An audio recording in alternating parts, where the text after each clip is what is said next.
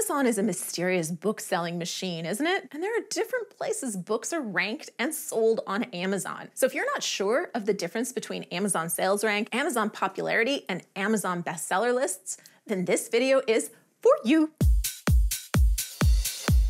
Hey there, I'm Julie the Book Broad, the founder of a fabulous self-publishing services company called Book Launchers. My disclaimer, nobody outside of Amazon actually knows the Amazon algorithm, so much of what I know is because of my fabulous team at Book Launchers, the production experts that are in the platform every single day that observe and report to me, and because I've read some great books, done some tests, and watched what happens with my books and our clients' books when we do different things. So with all that said, let's dive in. Amazon sales rank is what we'll hit first, and it's the one you're most likely to be familiar with. When you go to Amazon's product listing for a book, you'll see the cover, the title, the subtitle, and the description. As you scroll on down, you'll see books you may like and products recommended like this item. Sometimes, but less these days, this section was called the customers who also bought. Then you'll see editorial reviews if the author has some, and about the author section. And then finally, you get to the product details section. The product details here, publication date, October 16th, 2020, file size, 3893, word-wise, blah, blah, blah, blah, blah. The ASIN number, B08.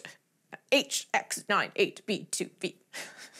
All right, so now you get to the bestsellers rank. So in this case, 427,879 in the Kindle store. So this is ranking you overall in the Kindle store, and then you see the subcategories like motivational business management and business motivation and self-improvement. Then you've got customer reviews and so forth. So what is that sales rank? It's calculated by an Amazon algorithm, and it's not a measure of your overall sales. It's a relative measure of how you are selling relative to the other books in your category and overall. It's also based on type of book. So you notice that was for the Kindle store. So Kindle versus paperback versus hardback versus large print. This is not a game of highest number wins here, by the way. Lower numbers are better. So this number is based only on sales, but not all sales are treated as equal in this. Sales that happened in the most recent hour are given more value or weight than sales that happened yesterday or even half a day ago. There are a lot of online sites that talk about this, but one of the best sources I found explaining this is David Gaughran's book, Amazon Decoded, which I'll link to in the description below. So this is how it works. The sale value degrades every hour so that after 24 hours, it's worth half a sale. By the time a week has passed, that sale from this hour today is worth almost nothing as far as your Amazon sales rank go. Sales rank is updated hourly, but it's not something that happens immediately after the hour has passed. There's a lag. So if you're refreshing that page every 10 minutes during a launch to see how you're doing, well, you're not getting instant results. There can be a 90-minute,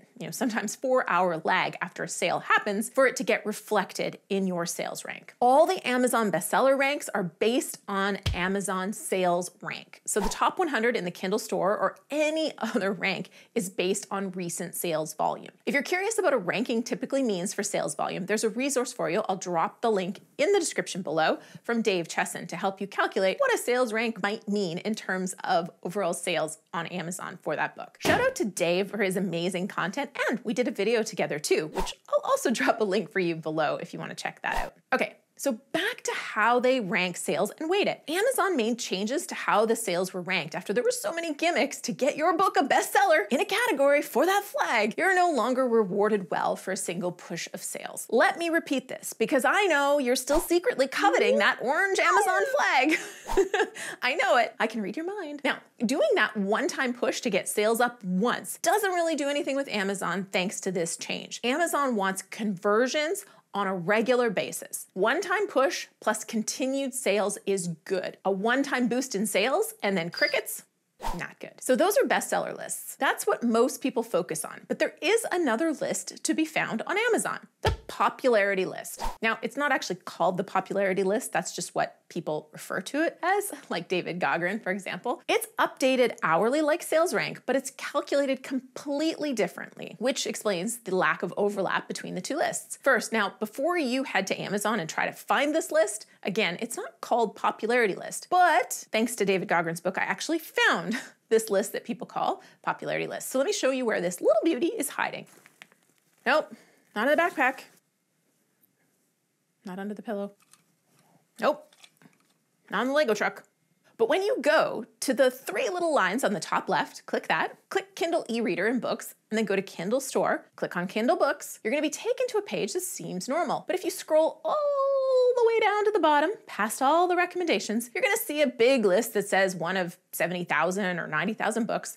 Keep on scrolling, and the listings are there. Above it are some selections of genre. So I clicked nonfiction, and voila, I got more choices. And I picked business and money. And then you start to see a new list. This is the popularity list. So what is this obscure list, and why does it matter, or does it? Again, I didn't really know until I was reading a forum post. It kind of triggered me to dive into this, and then I saw David Gaughran's content and explained popularity plus sales rank feed into the overall recommendation engine. So popularity plus sales rank feed into the recommendation engine, and we want our books to be recommended by Amazon, right? So if you know what feeds that beast, you can give it the food it likes, right? So this popularity list is a rolling 30-day average of sales with no decaying value of a sale from one day to the next, but a sale completely ages out after 30 days. We've known for a while that Amazon rewards consistent sales, but now you can see it's based on recency of sales plus 30 days sales performance for their overall recommendations. Then you can see why consistent conversion is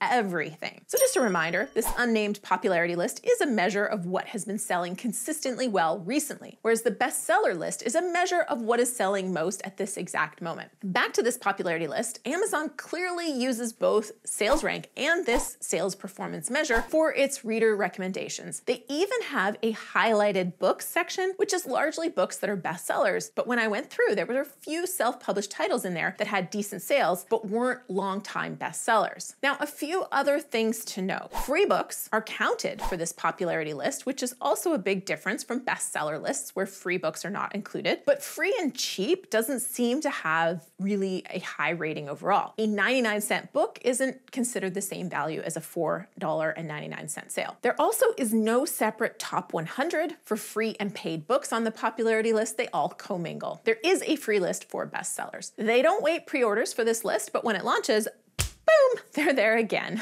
So what do you take away from all this? Well, we can chat about it in the comments, and I want to hear from you. And when you comment the day a video is released, you get entered to win our sweet #NoBoringBooks swag, like our mug and our Oh So Soft journal. So subscribe and turn those notifications on, hit that bell so you don't miss any videos. But I'll summarize in 3 points. Number 1, Amazon wants your book to sell. Not sell once, sell over and over again, and you will be rewarded on Amazon for consistent momentum and conversion. It's fun to talk about these things and check your ranks, but don't worry too much about the nitty-gritty of these things. Focus your efforts on the thing that's going to generate ongoing sales on Amazon. 2, Amazon will help you sell your books, and it will do it better if you don't try to game the system, but rather focus on the things that set you up for foundational success. A great cover, a grabbing title with keywords, lots of great reviews, and then traffic that converts to book purchases. 3, metadata with Amazon matters a lot. Get the right categories, sell consistently, and sit beside the books your ideal reader is already browsing, and you're setting yourself up for better success. All right, so as noted, huge source for this video, David Gaughran, and then also Amazon keywords written by Dale Roberts. Both helped me reaffirm and further research for this video. Next, head over and watch this video